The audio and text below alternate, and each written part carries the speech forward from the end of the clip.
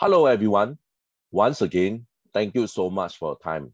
Today, I'd like to continue on our discussion on EMC consideration. Our topic for today's discussion is on EMC test and measurement. This will be the part 32 series on EMC. The earlier on series discussion on EMC, I have put the video link under the description. So please go through the video if you're keen to know more about EMC. This is my email. If you have any question regards on today's discussion, please drop me an email. Before I continue, I'd like to urge you guys to support this channel by pressing the like and subscribe buttons. Please also turn on your notification bell in order to receive more information from this channel. Thank you so much, guys. Let's go through some of the common EMC test facilities. There are 6 of them.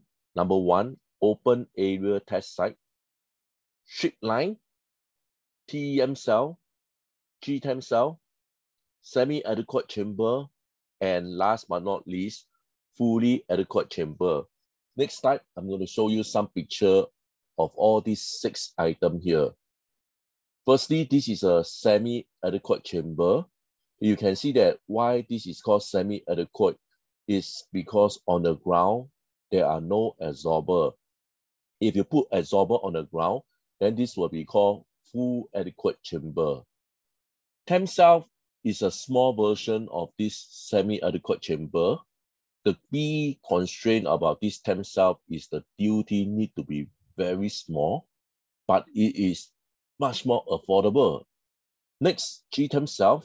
Okay, so GTEM Cell, what they do is basically they guide all the RF signal into one end in order to conduct the measurement.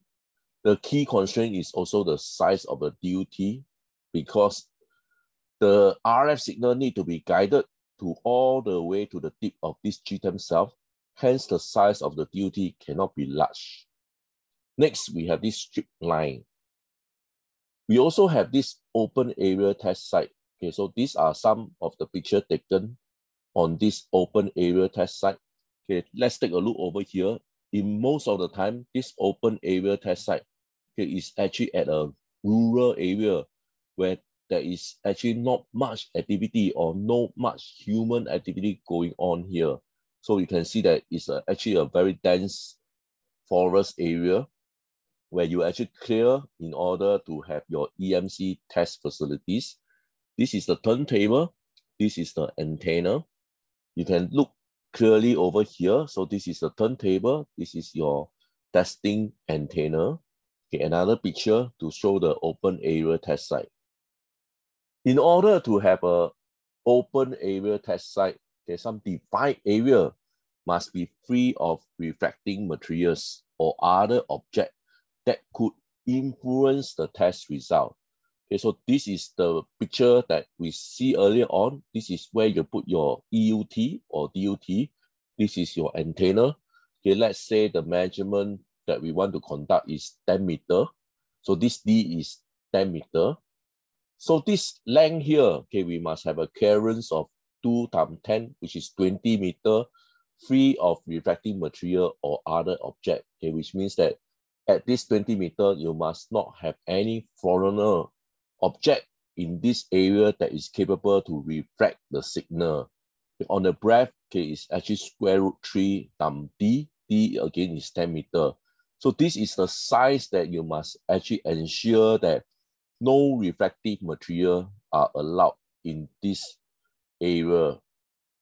And so let's go through some of the radiant emission problem with open area test site.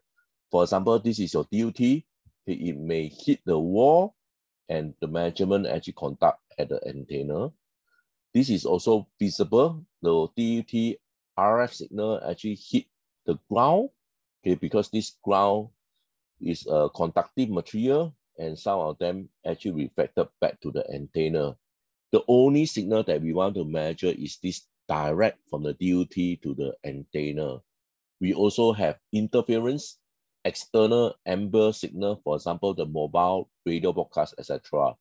Okay, so this is one of the key problems that we have when we actually have an open area test site. So the solution is to use a chamber.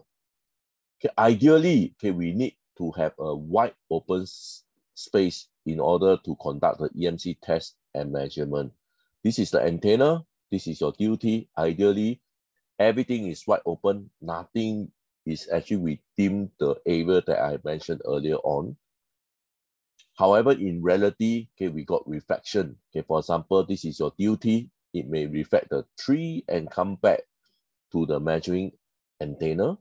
It can also hit the ground and reflected back to the antenna, or even any living thing that is living nearby can maybe reflected back and actually reach the antenna.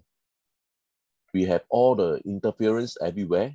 Okay, for example, this is a satellite communication. Okay, it may send a signal indirectly to the measuring antenna. We have people making a phone call or a base station that is nearby the open area test site. We need a good test environment without reflection and interference. So what should we do? Firstly, we can build a shield. Okay, so this is a shield. Okay, once we build a shield, okay, all the interference are kept outside. You can see from here, the satellite communication is not able to reach the antenna anymore. Same as the user on a mobile phone and also the base station. However, there will be reflection bouncing around inside. As you can see from here, there will be still even more reflection occur. So next, what we can do is we put on absorber. So once we have absorber, all the reflection are all taken away. And now what we have is basically the DUT direct path all the way to the antenna. With this, I'd like to end my discussion. Please help to like and subscribe. Thank you so much, guys.